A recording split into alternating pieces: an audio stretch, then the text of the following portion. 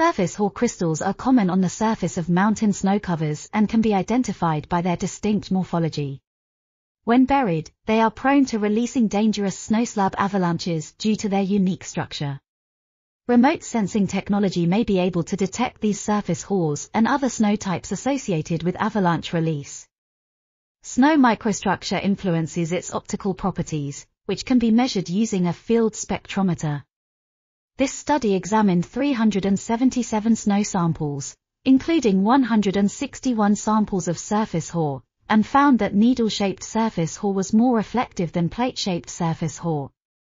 However, there were no significant differences in reflectivity between different sizes of surface hoar.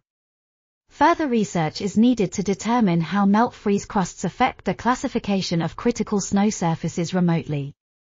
This article was authored by Simon Horton and Bruce Jamieson.